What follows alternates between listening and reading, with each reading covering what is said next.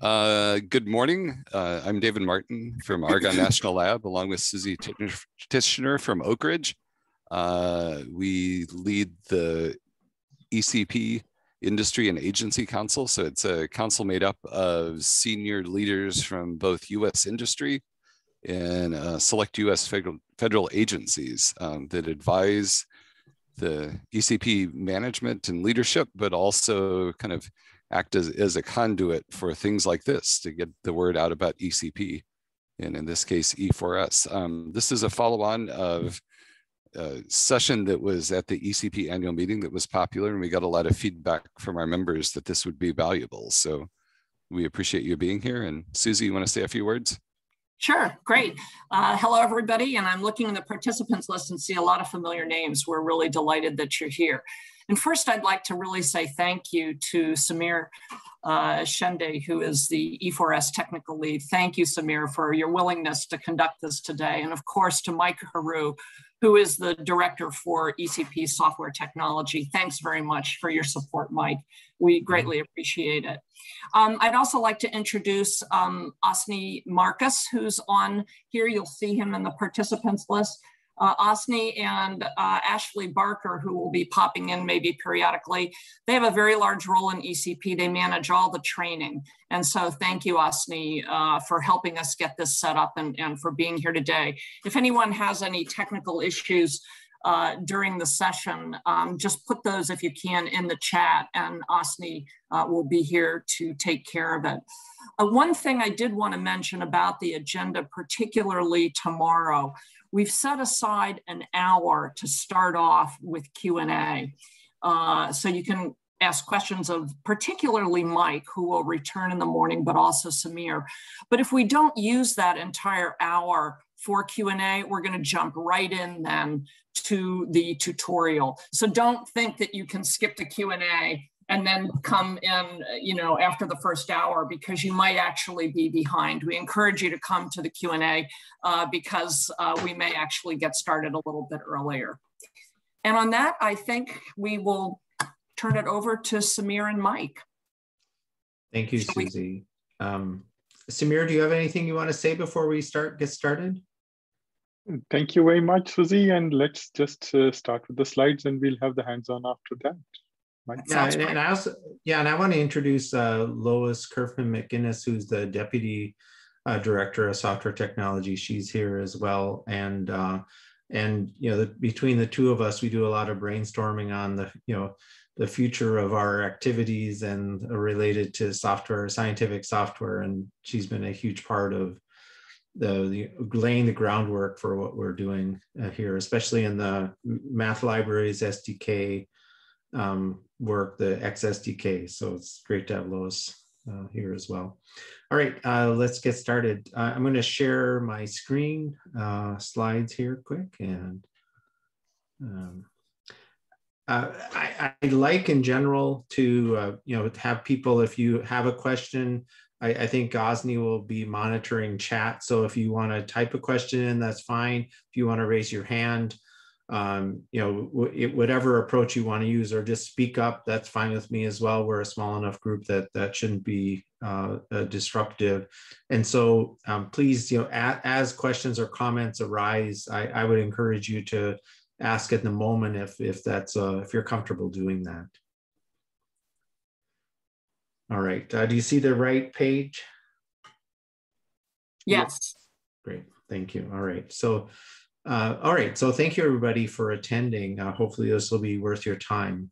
So we're going to talk today about the Extreme Scale Scientific Software Stack, or E4S, which is really a fundamentally new element of the high performance computing software ecosystem. We're really excited about the opportunity that the Exascale Computing Project has provided all the right elements to, both in terms of time, the span of time we have, multiple years, cross-institutional, a very clear objective for what the project should be doing, a big portfolio of reusable software that we have to somehow get our arms around and create a portfolio of and guide it And then, what we're seeing increasingly is that what's been created, to service the specific needs of the exascale computing project at this time has sustainable value. And we foresee, if we do things well and we're trying our best, that E4S is going to live long past the time span of ECP and become a lasting legacy of what the exascale project has provided. And so we're here today to give you an overview of it. You kick the tires, give us feedback so that we can improve what we're doing and begin a dialogue with you. So let's get started. So just a brief introduction to the exascale project itself, ECP. So ECP is a holistic approach to using co-design integration to achieve exascale. We're in coordination with the facilities, creating these platforms, and then creating the software in collaboration with the vendors and facilities and the application teams that will execute on these platforms and show the value of the investment we've made in these systems. There are three focus areas. Application development is one, which is a collection of application teams. Many of these are codes that were around or had predecessors, but that are now being substantially redone to realize the performance benefits of these exascale platforms, in particular GPUs, and not just NVIDIA, but Intel and AMD. And so one of the legacies of the exascale project will be this software stack, including a collection of applications that can run really well across a broad set of GPU accelerated architectures. Another area is hardware and integration, which provides, they were involved in what's called the Path Forward program, which was a very successful early phase of the exascale project. And now they are primarily allowing us and supporting the application and software teams in collaboration with the facilities and with the vendors to make sure that we're all pulling in the same direction and doing our work together and are well informed about each other's activities. And then I'm going to talk today about the software technology area, which is the area of ECP that sponsors E4S. And so we'll talk a little bit about that as we go forward right now. So these are the platforms, the roadmap of the systems that we're focusing on. Perlmutter is being installed now. It's an NVIDIA-based system. It's not one of our target systems, but we look forward to having it and using it because it's a really nice staging platform for the work that we're doing as this summit that's at Oak Ridge right now. But the three exascale systems are Frontier, which is an AMD-based, GPU-based system, Aurora, which is an Intel GPU-based system, and then later on, El Capitan, which will be similar to what the Oak Ridge Frontier system is. And so these are our targets. These are the systems that we have to show and demonstrate our capabilities on as we approach the end of the exascale project. Okay, a little bit of the ST software technology area. One of the three focus areas, the one that Lois and I lead and the Samir participates in as a technical lead for E4S.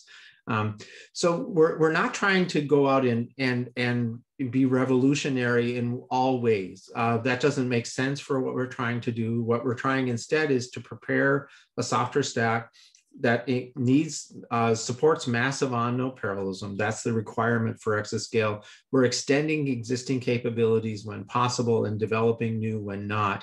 We're part of a much bigger ecosystem, and so we're guiding, complementing, and integrating with vendor and facilities efforts. And something we are doing, and this is really what E4S is about, is developing and delivering higher quality than perhaps in the past we have, in robust software products in a curated way. There are some really nice opportunities, with development platforms like GitHub and GitLab, with tools like containers and Spack to raise our game. And then also as communities, to be able to collaborate with each other to improve the quality of the work that we're doing and improve its complementarity and collaboration. I won't go into detail, but underneath, so we have ECP, we have the 3 focus areas, ST is one of them, and then within ST, there are these 6 technical areas. I'm not going to go into detail, but just so you can kind of see, the kinds of technologies we're investing in: programming models and runtimes, development tools, math libraries, data and viz. And then we have this very nice special relationship with the NNSA laboratories, where a lot of work is being done that is open source. It's vertically integrated, and so we have it in a special level 3 area, our term for the next level, that current level. And so that is being collaboratively developed with the Science Lab sponsored work, and a very nice arrangement there. And then the software ecosystem areas where E4S lives, and this is where we're developing container-based technologies. The Spack work is being done, and all of the efforts to package and deliver our software capabilities to ECP and the broader community. What do we work on? Well, we work on a lot of things that, if you're involved in the HPC community, that you've seen, MPI, for example, but our focus is on these GPU architectures and advanced memory and storage technologies, in creating high concurrency, latency tolerant algorithms. A lot of the innovation that's been done in terms of algorithmic work is all about hiding latency and exposing concurrency. Each GPU on its own right is a multi-tera-op device. And so you have to have lots of parallelism available in order to take advantage of the performance potential. The portability across GPUs, in fact, this will be one of the big legacies, is this portability across multiple GPU platforms. And that's good for everybody. It's good for the industry as a whole to have that competition. And it's good for us to be able to have access to a lot of different vendor products. So we have MPIs, MPI-CH, OpenMPI. If you're using math libraries, you've probably heard of PETSI as an example. So we're building the next generation of these capabilities. Other products are things like Cocos and Raja and Spack. We're not necessarily household HPC names when ECP got started, but have emerged as being essential, to our efforts going forward, and have, in a sense, become very popular as a set of tools. And then we have newer things that you probably still haven't heard of yet, but we anticipate will be widely used. Things like the simple interface to complex memory, ZFP, which is a in-memory compression library, and UniFi-CR, which supports low latency IO offload capabilities. And then and then the rest of the example products here give you a sense of the kinds of things that we're working on. So we're not doing esoteric stuff. We're doing stuff that's really essential to getting applications up and running on existing and emerging platforms. I wanted to talk a little bit about our progress towards exascale readiness, just so you get a sense of the kind of deep technical work that's going on in the project. All of the theme here is about preparing capabilities that run across multiple platforms. So the slate is our dense linear algebra effort being worked on at the University of Tennessee primarily. And SLATE is a collection of things like dense linear system solvers, least squares, eigenvalue solvers, SVD. So this is the kind of things that you would find in BLAS and LAPACK, ScalaPACK, which if you've used any math libraries at all, you've probably used these libraries. Now, how this work happens is we often do design space exploration, and the vendors pay attention to that, and they read the papers, they'll try out our software, and often they'll take the knowledge that was gained from our explorations and then integrate that into their own vendor-supported libraries. But it's also really important to have our libraries available across all these platforms. And so you'll see, with Slate that we're porting to NVIDIA. That's been around for quite some time, but now the ROCm stack, which is the AMD stack, and then one API, which is the Intel stack. And that's a theme of a lot of our work, is this portability across the 3 target accelerator platforms. Similarly for Cocos, Cocos provides a parallel forward, reduce, and scan execution pattern, so which is almost all loops in a lot of scientific codes. And by integrating this execution pattern along with a loop body, what needs to get done, you can express lots of scientific computations in a way that will be portably compiled to the target backend that you're running on. So it's a way of writing code one time and then having code generated in a performance optimal way for lots of different backends. So this is just, and Raja is another one. Raja has some nice features as well. And so both of these are products that provide that kind of performance portability through the standard interfaces, the library type capabilities. Another is in FFTs, where we've taken existing application FFT, ad hoc libraries, understood what performance and functionality they provide, and then have collected that into a library called Hefty. And Hefty's then been able to take these kind of application-based libraries, make them more sustainable and reusable in a standalone library, and then focus on the really important part, which is optimization across nodes, because it's possible to get really good performance for a local FFT computation on a device, but the scalability challenge comes from having to go across multiple nodes. And so the Hefty team have invested in things like lower precision data types that allow faster, higher bandwidth, lower latency execution across multiple nodes. And again, also then across the multiple GPU architectures. Let's see, I see, is there a thing in the chat there? Should I take a look at that? Oh, okay, never mind, I'll keep going. So anyway, that's just a kind of a flavoring of what's in the ST efforts deeply and technically. So we're creating these new algorithms that expose and exploit massive on-node parallelism in addition to MPI. We're expanding to support all the target GPU architectures. And as a result of the complexity of the hardware ecosystem, many more application teams are depending increasingly on the libraries and tools that we're providing, and others as well, because it's much harder nowadays to write all your own code and target all of these different architectures. It's business, in a business sense, it makes sense to rely more heavily on reusable software products, third-party libraries and tools that other people provide. Now, in order to make that, to realize the benefit of that, though, we have to really focus on improved quality. And that's where E4S and the focus of quality that the Exascale project team has developed, it comes in. Okay, let's talk a little bit about getting portable performance via E4S, because I think that's what a lot of people are looking for when they look toward the Exascale project and what it could bring to their organization is, how am I going to get performance out of these next generation of platforms? Even if I'm not running on Frontier or Aurora, I may be running on a departmental cluster or even a desk side system that has these similar GPUs. So the challenge in these cases is that you have two goals. You want to get performance and you want to get portability. You want to get the most of the potential performance, and how much you're willing to get, to give up, say, for portability, and get performance varies with a specific situation.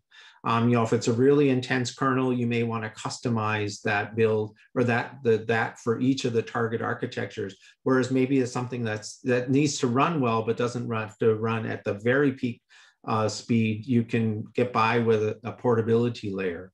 And so that varies from team to team or situation to situation. And then similarly, portability, to minimize how much special code you need to write. So examples, if you use Cocos to write your parallel loops, you get performance across a lot of multiple platforms, and you can target all of these different architectures. If you use PETC to solve large sparse linear systems, PETC runs well on CPUs and GPUs, but it's under the hood that happens. And from your point of view, you're using that library to take care of the details of executing well on a particular platform. One of the key things that you as a user will need to, if you're using a library like PETSI, is it's very likely that if you assemble a sparse linear system, say from finite element stiffness matrices, for example, that you will also need to get that code to run on the GPU. Fortunately, by using something like Cocos, you can do that and then feed that data right into PETSI and have PETSI use the data that you constructed on the GPU to also then solve the linear system on the GPU. So how might you write your code for portable performance? There's certainly OpenMP. OpenMP has been a standard that's around for a long time. In recent past, they've added what's called a target offload, which means you can specify by markup that data and computation should be migrated to a target device, in this case, a GPU. In our experience, OpenMP is directly used primarily by Fortran applications, not so much for C++. And in fact, we've seen not a complete migration by any sense, but a fair migration from Fortran to C++ among the application teams that are part of the Exascale project. And then those teams that are using C++ are generally not using OpenMP directly. They may use it via Cocos or Raja, but they don't call introduce OpenMP directly into their code. Another way of writing parallel code is to use CUDA or HIP or SYCL, which are extensions to C and C++ primarily. CUDA, of course, is NVIDIA's special language, a very successful approach. HIP is very similar to CUDA and is intended to be portable across NVIDIA and AMD hardware. In practice, it doesn't always work as well as CUDA in our experience on NVIDIA hardware. And so it's really AMD solution, with possibilities of being used elsewhere. Same thing with SYCL. Intel sponsors that, and it's intended to be an open standard. But we find that it's harder to necessarily get a full portable solution out of any one of these three approaches. And so you end up writing a fair bit of system-specific code if you go with those. Now, that might be okay for you because maybe you just have a small amount of code that needs to be written in CUDA and in HIP and in SYCL, and that could be a reasonable approach.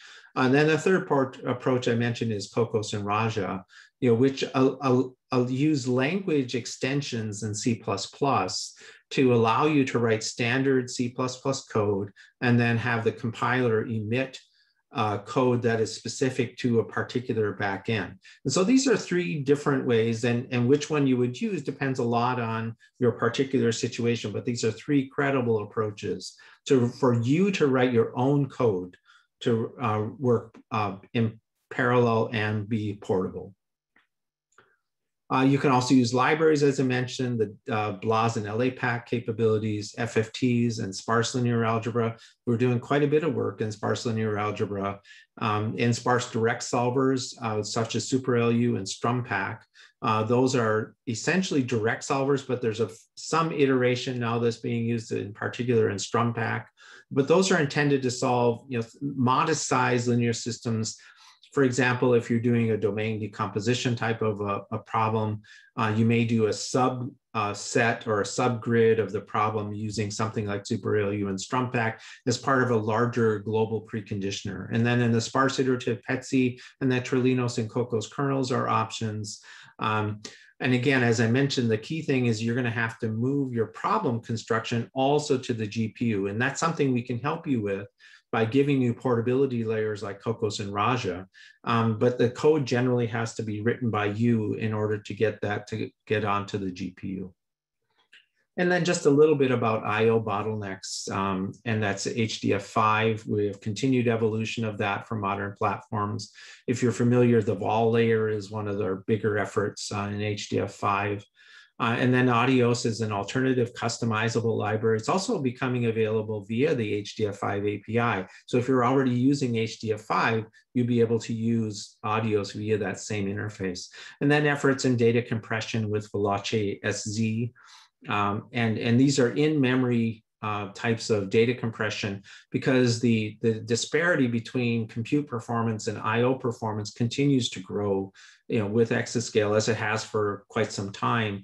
And so one of the approaches that people increasingly use is to compress data in memory, so that there's less that has to be written out, or even work with data in memory so you don't write it out. And so these are other ways that we're trying to help the community as a whole address the challenges of exascale systems. Okay, I'd like to talk a little bit about the growing complexity of scientific application software. So the challenge is, as our software gets more complex, it's harder to install tools and libraries correctly and integrate in an interoperable software stack. This is, we keep a database for the exascale project, keeping track of which applications use which ST products, software technology products. So who uses MPI, who uses PETSI? These are examples, and we know exactly which applications need those libraries, so we can keep track of who is impacted by our progress, or maybe if we slow down or delayed a bit, who's going to be impacted by that. We also keep track of software technology dependencies on each other, because some of the tools and libraries we provide use each other's tools as a part of their overall suite. There's a paper that we recently, that Lois is the lead author on community software ecosystems. And it's in the first issue of Nature Computational Science. And it explains kind of our vision for how communities as a whole could start thinking about using software ecosystems and embrace them more firmly as a way to address ongoing challenges of these very advanced and complicated computer systems that we're building today. So, as I said, software is becoming more complex.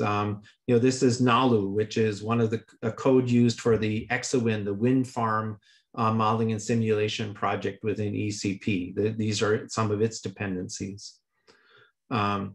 This is DL2, which is a popular finite element library and all of its dependencies. This is RMiner, okay, a data mining library and all of its dependencies. And then even if you have a proprietary code, Aries is a proprietary code, you can see that there are lots of dependencies, and more than half of the dependencies are in fact open source software products. And all of these are needed in order to build an HPC application. And us, within the Exascale project, it's actually much more than 15 applications, but just to keep the math a little simple, 15 plus applications, 80 plus, 70 of which are official products of ours, times the target architectures, because yes, we want to run NVIDIA and Xeon and AMD, but also laptops and other things. And then a bunch of different compilers that we track, and then all of the different programming models that we support. And then we need 2 to 3 versions depending on external dependencies. And then if you take that and do all the arithmetic, it's a lot of combinations. And so it's really quite a combinatorial explosion of capabilities that we need. Every application has its own stack. Lots of different developers and users are dedicated to porting and building. And we often trade off reuse and usability for performance. And so we have to make it easier. And so how we do that in the past has been you download, let's say you have 16 third-party dependencies. You download them, you start building, right? You start your build, configure, make, play with the compiler, make, tweak the configure args, make, install, configure, make, install, cmake, make, install, right? And you get to the end and you run the code and it seg faults and you start over. So how can we try to address this issue? Well, you can try modules, but modules are only part of the answer. You can do a module avail, see what's out there, do a module load, add to your environment, but they don't really handle the installation. And so we need the ability to still install things so that modules can be effective too. And this is where Spack comes in, and why we've become quite enamored of Spack is it provides a really nice holistic solution to a challenge that we've been facing for many years. So Spack is used by E4S as a package manager for software delivery. It's a build layer, not only for E4S, but all the things that we depend upon. So it manages all the dependencies of E4S as well. And you can get to Spack by going to spack.io. It's a flexible package manager. You can install it yourself. And then once you install it, you can use it to install other things. So you could do Spack install tau, for example. And you can use different compilers, different MPI implementations, different build options. It provides a spec syntax to describe custom configuration. So you can just do Spack install tau. You can say at a particular version, a particular version with a particular compiler. You can specify a particular API. And then you can also provide a special a wrapper path for the MPI that you want to use. And so all of these clauses are, in combination can be used to be more and more specific about what you want Spack to do. If you look at like a Spack find, will show what's installed. And so this is just a screenshot of a particular instance of it. All these versions coexist. And so you can have multiple versions of the same package. They're installed automatically to find correct dependencies. And the binaries work regardless of the user environment. And it also generates module files. You don't have to use them, but they're available. The Spack community is growing rapidly. Lots of people are coming to depend upon it as a meta build tool. And just to be clear, Spack doesn't replace configure make. It doesn't replace CMake. Instead, it sits on top of them and allows you to specify how to build your product, and then also allows you to specify what things you depend upon. And so that there should be then Spack recipes for those things so that they can be built prior to building your product. And so it's a nice recursive definition of software dependencies that as a whole allows you to build a complete software stack. Next, I want to talk about software architecture, the SDKs that are part of our effort. ECP applications depend on lots of ST products. So these are just 5 applications. Exowind I mentioned. Subsurface is another application for carbon capture, fossil fuel extraction, waste disposal. So it allows modeling and simulation of under the Earth's crust, or part of the that layer. WDM app is whole device modeling. Exasky is a cosmology project, and then Marble is a multiphysics code. And if you look at these codes and what they depend on, you can see that all of them use MPI. Some of them use Cocos, some use Raja, Chai, Umpire. And then in the tools and technology area, again, multiple users of these capabilities. And so this reality is that the applications use the reusable tools that are underneath these software technology products, and that these products can, in a sense, be grouped by functionality and by community, inspires our efforts to create software development kits.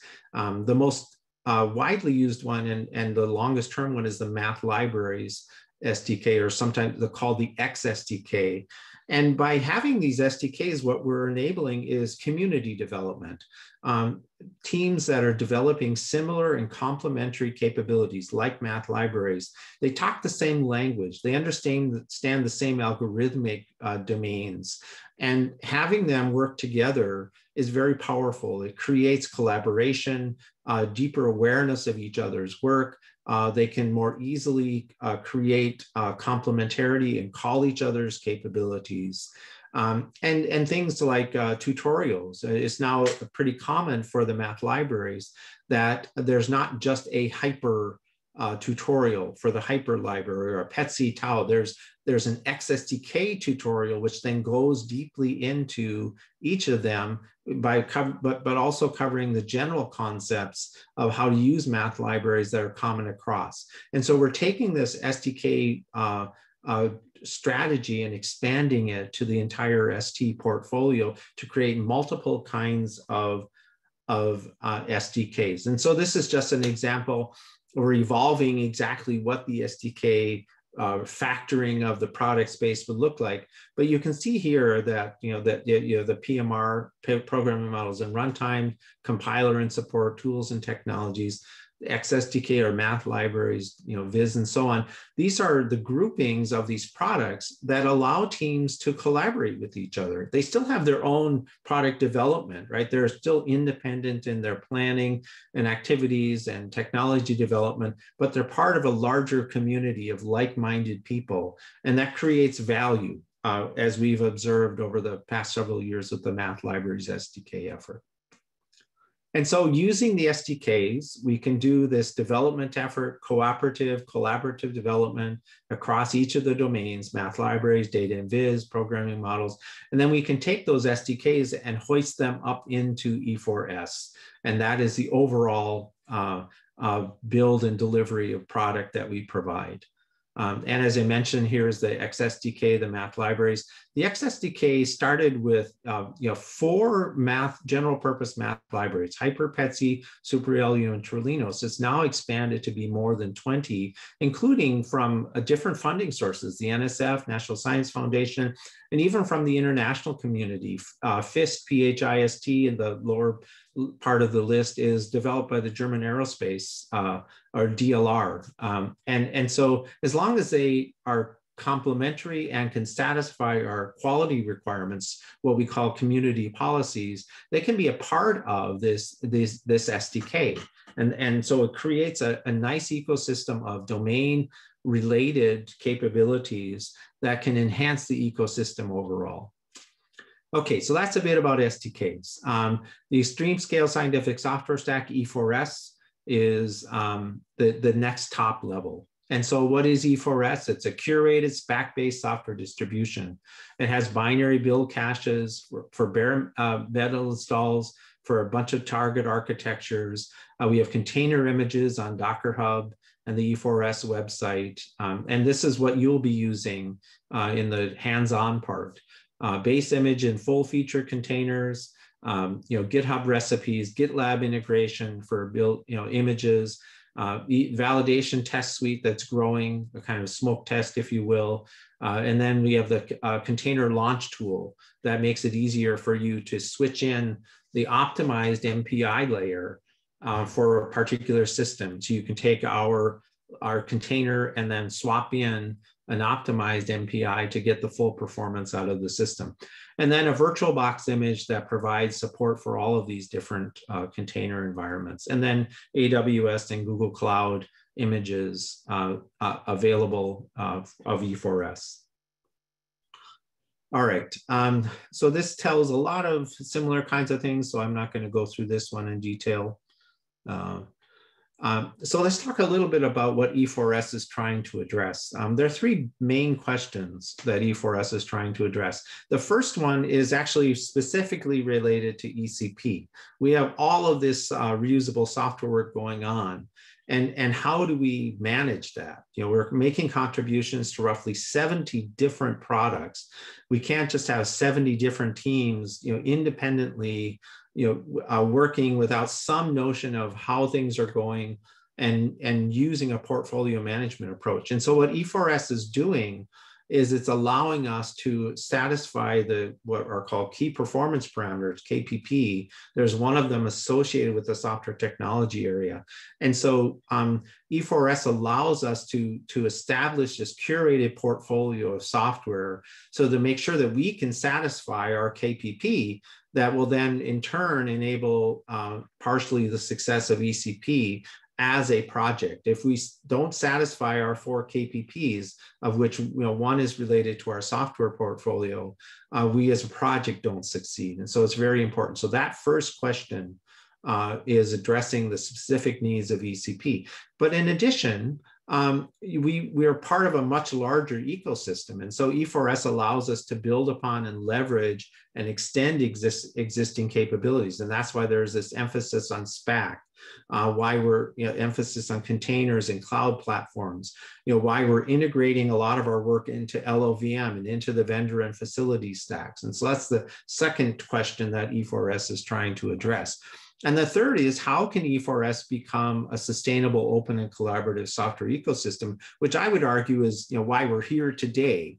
We want to have this hierarchical, open architecture that can accept and manage community contributions. We want defined processes that allow us to engage with DOE, other US agencies, industry, and international partners, and develop and deliver the value proposition of this ecosystem, versus each application managing its own dependencies. The key thing here is as a portfolio, we want to be so much more valuable to the community than if an individual application team were to manage its own dependencies independently from what we're providing. So E4S is our approach to trying to address these questions. We put out now, we're committed to quarterly releases. We put out the most recent one in May.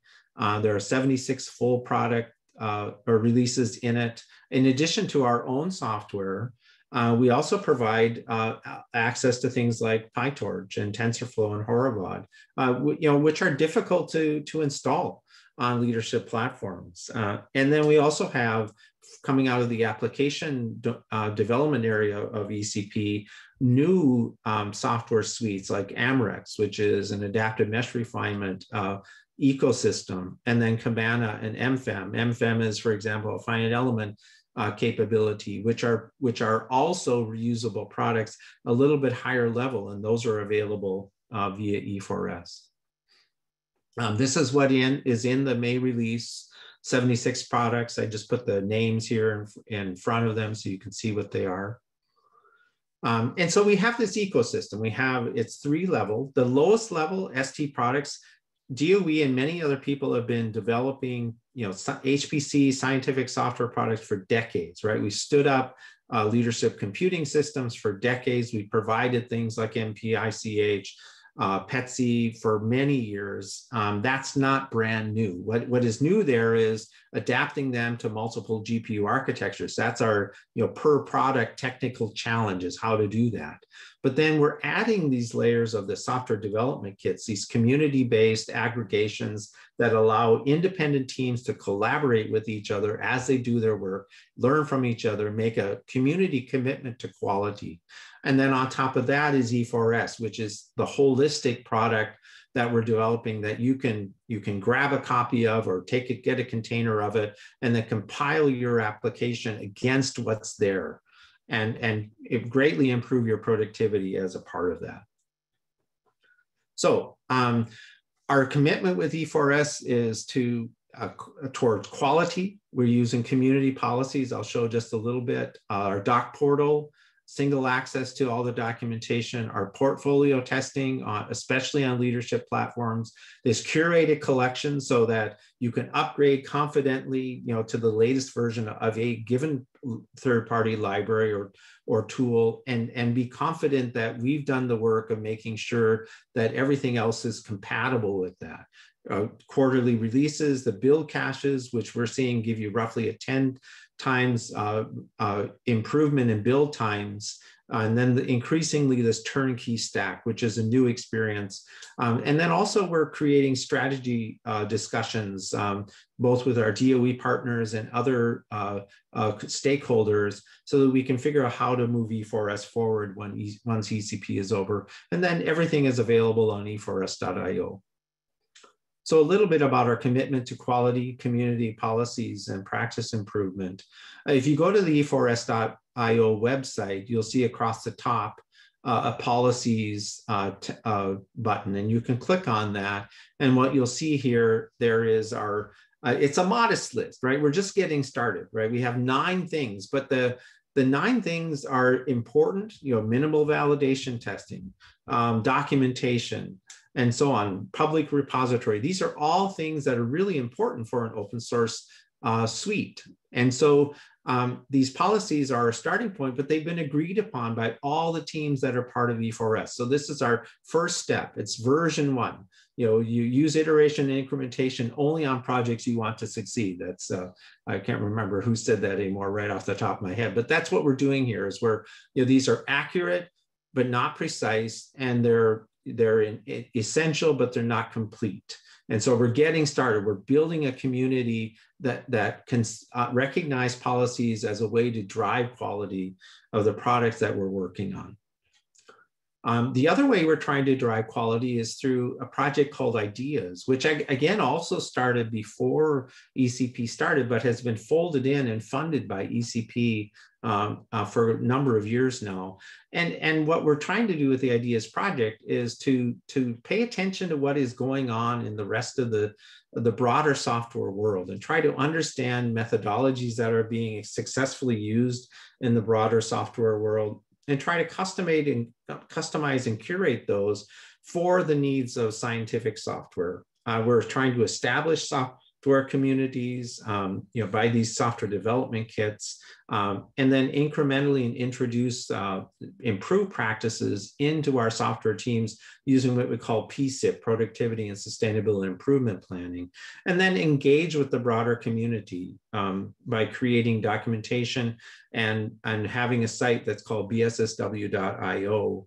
And bssw.io is a portal that provides access to lots of different content that can be used to anybody who wants to improve how they do their scientific software development. We also support a fellows program that gives recognition to people who are doing groundbreaking work in scientific software. I mentioned PSIP. I won't go into this in detail, but we were able to, with this productivity and sustainable improvement planning, which is essentially an iterative, incremental process for improving, some aspect of your software life cycle, how you conduct your work. And we had a very successful project with the HDF5 effort from the HDF group to improve how they do their work by using PSIP. I mentioned the fellowship program. We've had a lot of success giving recognition to people who are doing groundbreaking work in this area. We've had several classes of fellows, and so we have the fellowship, and then we've also been able to engage the National Science Foundation to have them help us in the sponsorship of the fellows program. And then finally, I'll mention that there's a report that we put out that you can get to at this link on all of the latest ideas that we've been working on through the Ideas project. So those two efforts, the commitment to quality through community policies, and then our efforts within the Ideas project are how we're trying to elevate quality within ECP, and particular within E4S. Okay, the doc portal I mentioned a little bit about, but if you go to e4s.io and you click on doc portal, you see this page. What we're providing here is a single point of access to all the products that are part of E4S. And by doing that, we're telling people, okay, you don't have to go and do a general search to find out, how what license a particular product in E4S has. You can go to this page and we provide that information for you. It's a searchable page. It's a sortable page. If you click on one of the products, for example, Audios 2, you'll get a summary page. Now that summary page has been created for you by raking the content on the Audios GitHub site. Because all we need in order to create a summary for any one of the products is the URL that points to the repository. Given that URL, we rake information from the README file, from the license file, from the contributing file, and that allows us to get the latest information. Whatever's on the repo or in the repo itself will be then put into our summary page here for you. And we recreate that every day. And so as long as the repo itself is up to date, which the developers want to and can be committed to doing anyway, we will have the latest information on the E4S site. And then if you look on the summary page and you want to get more detail, it'll bring you right to the audios page. So it's our way of providing a single point of access to the basic information about the products in E4S, and then still allowing you to get to the details that are there. So these are some examples of how E4S is adding value to more than having just a collection of software. All right, using E4S, from source using Spack and build caches. So here's the E4S Spack environment, a spack.yaml file. You can do a bare metal install using this. As I mentioned, there's a Spack build cache, which allows you to, if Spack has built that signature before. So remember, Spack goes through and builds from the bottom up. It builds all your lower level dependencies that you depend on and maybe that they depend on, and eventually gets to build your product. Well, if Spack has built your tree before, all your dependencies, and then you come back and rebuild it, let's say you made a modification, or let's say somebody else built the same dependency that you have, but for a different situation. And if it's sitting in the build cache, if that build is in the build cache, Spack can find it and then pull in that binary and not have to rebuild it. And so it's a way of greatly accelerating the build process, especially for rebuilds. And so we've seen with the applications that are using Spack, and in particular for E4S, because we're caching all these builds, as the diagram says, there's more than 53,000 binaries. These are all various combinations of things that have been built with specific compiler flags and versions. And if you have these build caches, you can see a dramatic improvement in rebuilds. WDM map sees a speed up of about 10x, Pantheon similarly. And then another 10x because they have smoother installs. They find there are fewer hiccups when they try to rebuild. The latest we've done is Exawind, which is the wind farm, and Nalu Wind is the application. They've gone from doing a 4-hour rebuild to about 6 minutes. Now they niced it, right? So it ran in the background. So I'm sure if they elevated it, they could get it done quicker, but that didn't matter because it was still hours. Now instead, they can do a rebuild in about 6 minutes. And that completely changes your workflow if you can go from hours to a few minutes. And that's the kind of improvement we're excited about that we get from these build caches. So that's a little bit about building from source. Then building with containers. First of all, containers, in case you don't know, are lightweight collection of executable software. It encapsulates everything. So if you've used virtual machines, you know what they are in a similar way. But it allows you to encapsulate an entire software ecosystem, collection of built software, and share that or reuse it in a variety of settings. Just a little bit of the difference between hypervisors and containers. I'm not going to go into this more of a leave behind slide, but you can get E4S container images. I have in these slides the older version. I didn't get a chance to update them. But this is the previous quarterly release, not the May one, but the February one. But you can go and grab container images. And this is from, if you go again to E4S.io, which will redirect you to a GitHub location, E4Sproject.github.io. But again, it's just E4S.io to get there. You can grab these container images. And this is, again, the February release, but you can see the products that are available as part of it, support for GPUs, Cocos with support for AMD GPUs. And then this is the rest of the 67 products. And here's E4S support for singularity containers. This is what you'll be using, right, Samir, for later today and tomorrow? Is that yes, correct? we'll be using this container. Yes, exactly. Yeah. So you'll be able to kick the tires of this particular one. And again, this supports Intel One API. That's the Intel GPU, in particular CUDA and ROCm. And then this is the PPC 64LE version GPU, again, for supporting NVIDIA with IBM's front end. And here's for the PPC-LE, again, the same product list of what's available. And so this shows you where you can get that particular version of it. And this is a snapshot then of actually executing this. And Samir, I don't know, do you want to talk a little bit about this right now, or do you want to wait till it's time? It just shows that not only do you have the HPC stack, but you also have a number of Python packages, including TensorFlow, PyTorch, OpenCV, Matplotlib, NumPy. And here I'm just showing the output of is the GPU available, or rather, is TensorFlow able to access the GPUs through Singularity? And you can see that it shows up with 4 V100 GPUs that are accessible. It's important to run Singularity with the --NV flag to enable the NVIDIA access to the GPUs. But these stacks have support for the GPUs. This is what the slide's showing. Thanks. Yeah, thank you, sir. Yeah.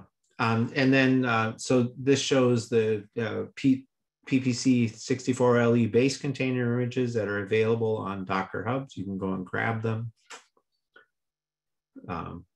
There is also multi-platform Docker recipes. If you go to E4S, and you can grab these for a variety of platforms. And reproducible Docker recipes as well are available. All of this is available on GitHub. And then I mentioned the VirtualBox image, which contains runtimes for Docker Shifter, Singularity, and Charlie Cloud. Do you want to say anything more about the container-based capabilities? So the VirtualBox image is useful for just trying it on your own laptops. For instance, if you have VirtualBox installed, you may want to learn more about Charlie Cloud or Singularity or Shifter. And this allows you to experiment with it right on your laptop. Thank you, Samir. All right, and then E4S CL is a command launch tool I mentioned that allows you to be able to replace that on a given system, the containerized version of MPI with the system-specific version of MPI, which can dramatically improve your performance. And so that tool is available too. And this is just a little bit more of the details. Anything you want to say here, Samir? In the hands-on session, we will show how we have built an application with MPitch, and we replaced the MPitch with Intel MPI. So Intel MPI is often used on many HPC centers, and it will allow you to just easily form the arguments and just launch the binary and replace the MPI so that you can get good internode network performance while still keeping the same executable. Thanks. Very nice, a very powerful feature. Okay, just a little bit about continuous integration. Remember, the first of those 3 questions was, how can we satisfy the key performance parameter within ECP? And it's very important for us to be able to test our software as we're developing it, and test it not only on more general purpose hardware, but as we approach the exascale systems, the testing systems that we have that are precursors to these exascale platforms. And continuous integration is, the value proposition of it is that you want to minimize the amount of time between a fault being injected into your software stack and its detection, because that allows you to more quickly detect exactly what went wrong and fix it before it propagates further in time and in space. And so we made a big investment. And I think one of the revolutionary aspects of the work that we're doing with E4S is our relationship between the people who are developing reusable software in DOE and the computing facilities that need to use that. We're building new relations, we're building new workflows that are fundamentally different than what were possible before. And so we have this validation test suite. Admittedly, right now, many of them are pretty, generic types of calls. But as their teams are creating capabilities targeting the exascale platforms, these validation tests are becoming more substantial and consequential, testing cardinal features that we need to have work well on these new exascale platforms. But again, this is all on GitHub. You can go and find these things. We have a process for adding to that. Anything else you want to say about this, Samir? It's important to not only compile the program with the set of libraries, it's also important to run some validation test cases before we release the software, and also to do a clean sweep across multiple products as they are installed to see that they can interoperate properly in a consistent manner. So before we do our release, we run through this whole validation suite. And this does not replace the individual Spack test functionality in individual products, but in fact allows us to test an ensemble of products together. Very good, thank you. Thanks. And then we have reproducible container builds using E4S base images. So anything more you want to say about this, Samir? With the base images, you can cherry pick the packages that you really want to install. And in this case, we have just picked SuperLU dist, PETC, MFEM, StrumPack, Butterfly Pack, OpenBLAS, and created a smaller container using these base images.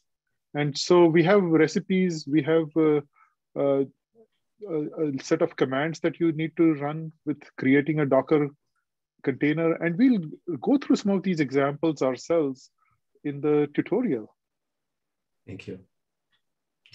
And then we also have GitLab runner images. What do you want to say about this, Samir? So these images are used for running our continuous integration workflows on various systems on Frank at the University of Oregon and other sites. And they allow us to just customize the builds of Docker and then run the workflows for specific products. So thanks. Thanks. Keep going.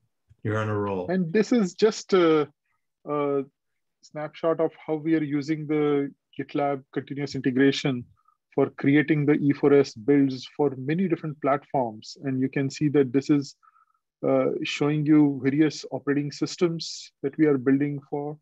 And you'll see the products pushed to the build cache that Mike showed earlier. Thanks. Yeah, and then I'll say a few things here and let Samir talk. So one of the more exciting things that we've stood up and recognized is the creation of a multi-node system that has as many mostly non-NDA devices with a shared file system. We call this thing Frank for Frankenstein, but it's emerged as an incredible resource for software technology teams to be able to bring their software to a single multi-node system and be able to do things like create Spack recipes and try out a new feature on a variety of different target devices, and then also for our own testing capabilities, which I think Samir, you want to mention a few things, right? Sure, and you can see that we have tags in the GitLab instances. So there is a tag for A100 and DG1 for Intel DG1 discrete GPU or the MI50 AMD GPU. And when a Spack pull request is merged, the Kitware build pipeline spawns off these jobs. And based on those tags, whether it's a tag like Cooper Lake platform or one with AMD GPU, the jobs get routed to these systems on Frank where runners are installed, and you can execute those. So we have thousands of jobs flowing through Spack pull requests, which come to Frank in a production manner. Now, these machines are quite capable of handling large loads. And so we are also using these machines for our own development purposes. And if you would like to get access to a GPU of one of these vendors, and it's harder for you to get access on other sites, please reach out to me and we'll enable your access to these machines as well, so you can try out with the GPUs. Thank you, Samir. All right, you want to keep going with the build pipelines? And these build pipelines are not just available at the University of Oregon. Here is an example of the build pipelines where they are creating binaries at NERSC on the Cori system. And here is one on the Ascent system at Oak Ridge, which is a mini Summit-like system where you can easily enable GitLab runners, so we can create the facility binaries and then push them to local build caches. And we also have badges for various products where we can specify what kind of license check they have had or which version of Spack and so on. And so these badges are available on the E4S project webpage on GitHub as well. Thank you, Samir. All right, so we have just a couple more topics before we wrap it up in the intro part here. The first thing I want to talk a bit about is E4S community engagement. So we have found in general E4S, but because of its portfolio approach, has allowed us to have relationships with the rest of the HPC community that were just not possible before. You couldn't have a single product team have a relationship with a facility or with the LLVM community. It takes this kind of aggregate and portfolio approach in order to establish new ways of working in the HPC community. And that's what we've been able to realize, and much to our great satisfaction. In addition, E4S provides some incentives and support for high quality research software products. We have these community policies that drive expectations for quality. We have the SDKs for teams in similar domains to interact with each other and create compatibility across the work and learn best practices. And then because of the doc portal and our building and testing capabilities, we have transparency that shows how well teams are doing, and again, drives them to succeed and helps them to succeed. And can even say whether or not a product is a good one or a poor one. And we can give indications of that to the broader community. And then finally, one of the most exciting aspects of it is if there's a new product that's really valuable. We have a new ArborX is a quite new geometric search library. It's part of E4S. It's available at the doc portal. It's tested regularly on a lot of platforms. Anywhere E4S gets installed, ArborX gets installed. And without E4S, ArborX would be this small library sitting at Oak Ridge and would really struggle. At least our past experience would say it would struggle to be able to get noticed and get out there and get people finding out about how to use it and getting it installed. And so what we've been able to do with E4S so far is provide this kind of direct path for software teams to reach their users and stakeholders. And we're very excited about that. So you might wonder how you can join E4S. How can your product be a part of what we're doing? Well, the prerequisite is just has to make technical sense. And we have to reason about what that means and probably expand that as time goes on. And then level 0 is simply to have use Spack. We can't build your product unless you have Spack enabled to build it. And then you can add it to our doc portal. That's really just giving us a URL that we can point to. You might want to iterate on as we try to render your README file and your license file to make sure it renders properly on the E4S doc portal. And then as time goes on, we're asking our own teams, and we would expect that you can satisfy our community policies, which is our quality commitment. But those are being stood up in real time. And so we're evolving them as we go. We do try to reach out to the broader community. We had in September a workshop on E4S. And the point here is to see the different non-DOE participants in that workshop, including folks from parts outside of the United States, other agencies, and the leadership computing facilities. So just a summary, about E4S, what it's not. It's not a closed system. Instead, it's an extensible open architecture, accepting contributions from the US international communities. It's a framework for collaborative open source product integration for ECP and beyond. And we foresee that E4S as it's structured now can increasingly embrace AI capabilities. But as I said, we already have PyTorch, TensorFlow, and Horovod. We also foresee that, as DOE makes an investment in AI for science, that the products, the tools that come out of the R&D in DOE can be incorporated into E4S. DOE also has an effort in quantum computing, and there will need to be a software stack for that, and that we can participate in providing that software to the user community. E4S is not monolithic. We provide everything, but then you can also, because of the nature of Spack in particular, be able to pick just a subtree of what we build and have confidence that it will build for you as a subtree. It's not a commercial product. We are not in the business of trying to compete with industry. Instead, what we want to do is reduce the gap between the work that we do in E4S and someone who can make a business from it. and so we welcome that kind of interaction. And it's also more than a simple packaging of existing software. The SDKs provide this nice communal experience for similar products, and it's also a conduit for future leading edge software capabilities. All right, just a little bit about looking forward, and then we can take a break here and take any questions if you have any. So what are some lessons learned? Deliver DOE software as a reusable portfolio. It's already, E4S is more than the value of the sum of its parts, and all the ways that we mentioned, the doc portal. E4S is ready to extend, as we mentioned, to other capabilities.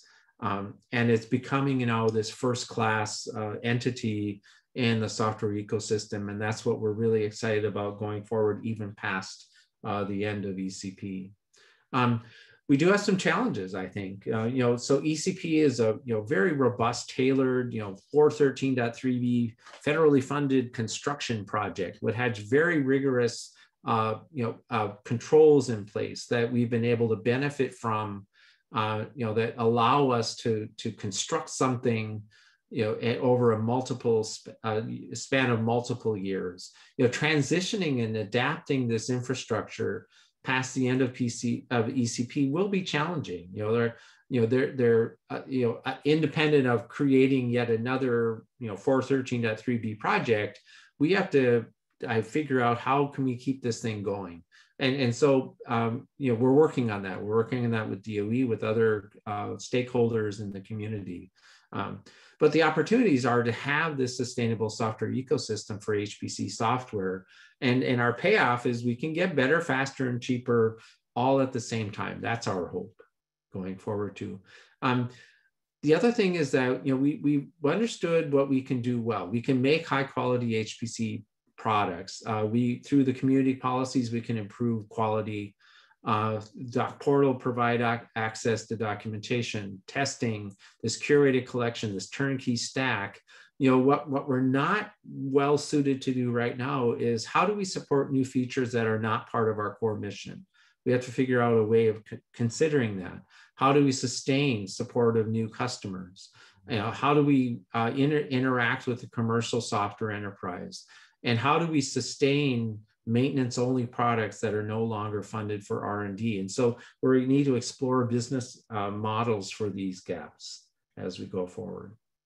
All right, final points. So E4S is this curated stack. We're starting to plan past the end of ECP. We think E4S has reduced important gaps, but some gaps remain.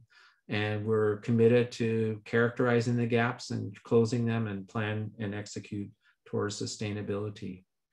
And then some opportunities for interaction. E4S is ready for you to use now. And we would welcome your interaction. We hope that in the hands-on setting that you'll be able to get some good experience with it. We would love to engage with new software teams who are interested in it. If you're interested in more the R&D and the research side of things, we have a workshop that a lot of ECP software technology team members are participating in on scientific software. Our focus is on software teams. So this website can bring you to that page in case you want to sign up as a participant as part of that. And then I'll leave you with this slide here, which is a pointer to our capability assessment report that goes into a lot of detail about the products and E4S that are part of our efforts here for ECP. And I'll stop. Thank you.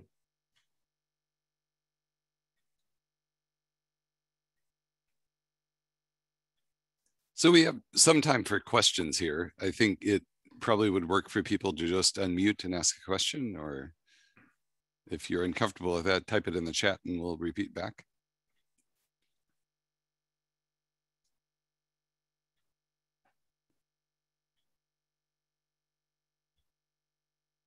Well, people are thinking that, Mike, I had a question about, the whole idea of containers should make it easy for people to deploy this in an environment, their system, to try it out. Do you have a little advice about how somebody goes about that? Yes, Samir, do you want to take that? You have the most experience. Sure. So with containers, you can install Singularity on your HPC system and just download the Singularity image and say Singularity run. I'll show examples of this in our hands-on, and I would encourage all of you to stay on for the hands-on session. We have made it simple enough that each one will get their own instance, and you just have to cut and paste the instructions into a window, but just doing it yourself once and looking through the commands will help you understand the concepts much better. So it's not very complex. We don't expect a lot of input from you. We just want you to try the hands-on sessions, and these are self-paced sessions where you'll see how to deploy the containers and how to actually build the containers yourself. Good, thanks. There's a question in the chat. I think he's saying that he couldn't unmute himself. I think there's a second question that's typed in. Oh yeah, right. Okay. So I changed the settings here. So participants, I allow participants to unmute themselves. Yeah, I'm unmuted now. Yeah, go ahead. Oh, there you go. Okay. Yeah. Sorry. I mean, I guess I'll just ask my question. So I'm still a little unclear about what E4S is providing. Do you provide a container with Spack in it, and then we would be expected to build our software within the container? Or do you provide something that would have Spack, that would have something like NetCDF built with Spack, and then we can use Spack to build other libraries that we want? Yeah, Samir, you want to take that again? So our containers have a full-featured containers where we have built the entire software stack using Spack. So Spack is embedded inside the container, and it has 70-odd different packages pre-built with a consistent compiler, MPI, and that you can just use directly. And you also have the option of using base container images and creating your own customized containers, which are much smaller, using our build cache. And we'll show an example of building a full ECP application, which does not need the full container, but uses parts of it and uses Spack to create its own customized image. We'll build both Docker and Singularity images for this and run it. We'll also run the same ECP application on the AWS system. So we'll look at all the steps one by one, and we'll start from the very basics where we don't expect any prior knowledge of HPC build systems and go step by step. we have time today and tomorrow. So I encourage you all to stay for the hands-on session for that. Did I answer your question? I think so. As a follow-up, so there is some talk about, you support one API. Are there one API containers available? Yes. In fact, if you download the container from the E4S.io webpage, you will find that it has not only one API, but also ROCm and CUDA all in the same container. So you can just use a module load Intel and then just get started with that. In fact, one of the hands-on sessions I have shows how you can use TensorFlow and PyTorch from one API on the AWS instance on the Intel Xeon Platinum processors. The other question that I had was there. I'm sorry, I'm asking so many questions. No, there were. That's why we're here. Yeah, right. There was a slide that had support for, and it said C++ and PI. It did not say Fortran.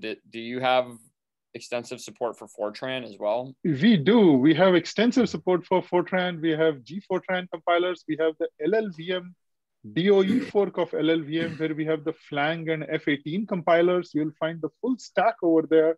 We have vendor compilers, including Intel Fortran. We have support for AMD and other architectures as well. So we have a range of Fortran compilers as well as products, Fortran APIs for various products too. So yes. Wow, that's great. That's great. Yeah.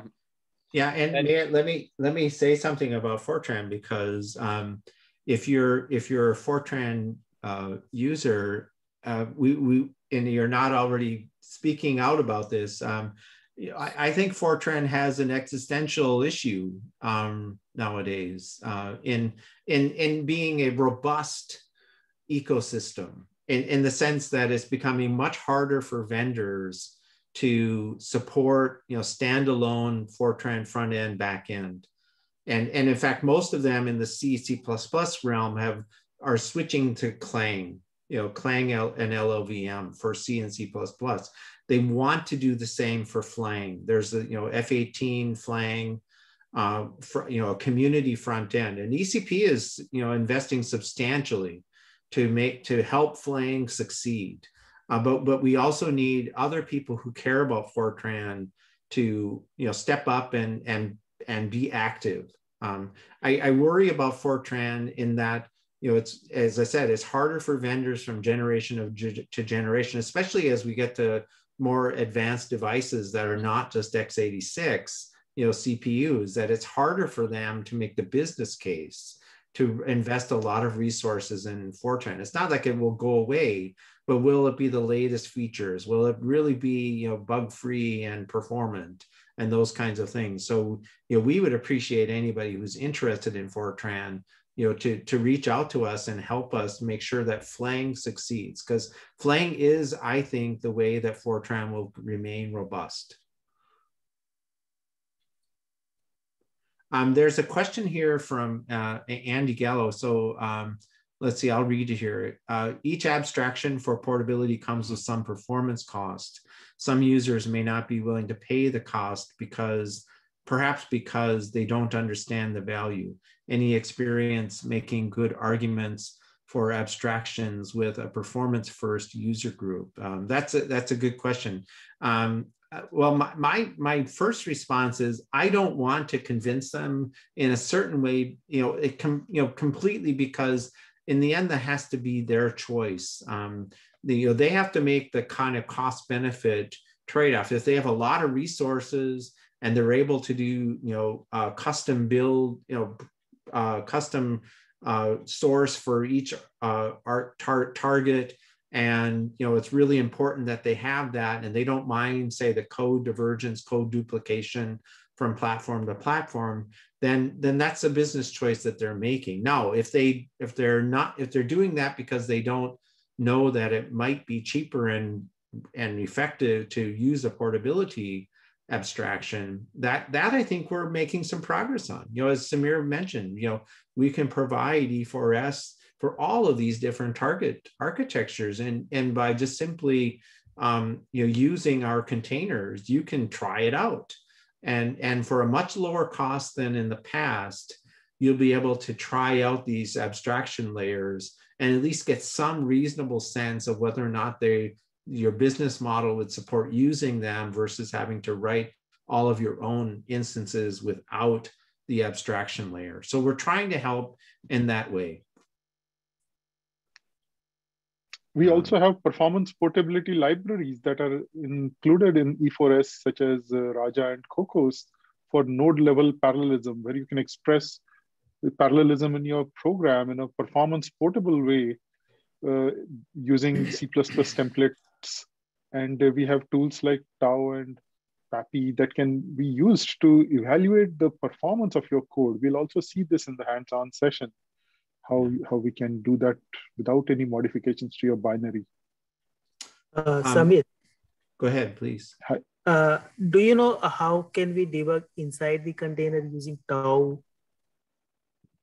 Yes, if you're looking at performance issues, you can use Tau, which is part of the container, and you can just launch the application. We'll show you examples of this. We have even GUI tools like Paraprof that work from within the Singularity container.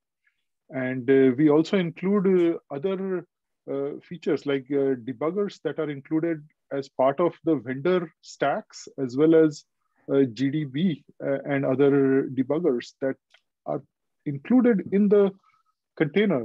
So you can debug your code for correctness as well as performance. So you can measure the overheads for containers as well, like instantiation overheads? So if you're wondering about making performance experiments on bare metal versus running the same code within a container, then you have the ability to do that. In fact, on our AWS instance, you'll be able to launch an application with the bare metal install of E4S and run it, and then also try the same example, say the NAS parallel benchmark, and run it inside the container and see the difference in the costs. And you can also look at the performance using Tau inside or outside the container and compare those two. Did I answer your question? Yeah, I'll try that. I'll try. Thank you. Okay, great. So there are a couple more questions. There are a couple more questions in the chat. I'll read from Andy Wissink. Is it possible to bring into E4S a software package that is developed by a university but is not open source and is subject to non-redistribution restrictions?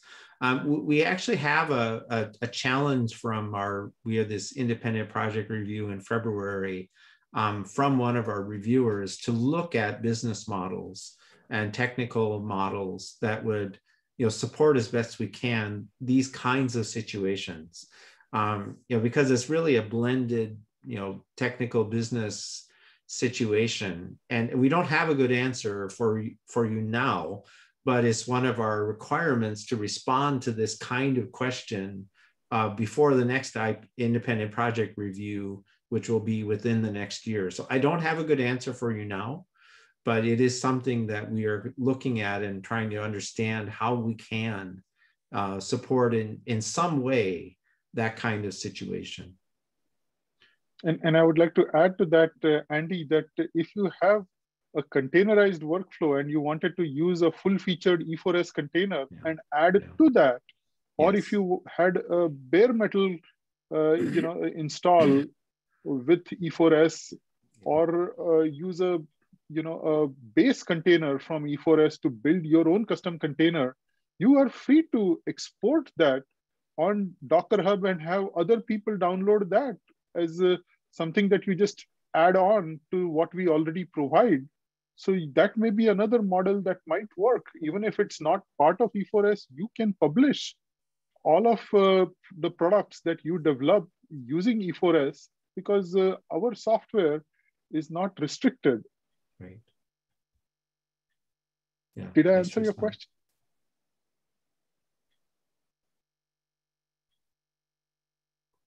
Out of interest of time, I'm going to do this one last one from Craig Bosma. Any comments on the value of using Spack E4S in a more heterogeneous environment For instance, with legacy proprietary codes or open source packages that exist outside the E4S ecosystem that may support other package management systems. Samir, you want to take that? Sure. So we do have support for many different operating systems, and each of them comes with their own package management systems, and Spack can coexist with them. Spack does not require root access like Yum or the apt package manager. You can install the full software stack and run everything in the user space. So they can coexist. You can have some packages that are installed from the other package manager. And in fact, Spack allows you to find the external packages. You can say Spack external find, and it will locate those packages. You can specify an externally installed package and then use it along with other Spack packages. So that ability to interoperate is very important. And then you're not stuck with a platform-specific package manager. You can use the same package manager across all the different operating systems or architectures. I hope we answered your question, Craig. And if we haven't answered your questions fully,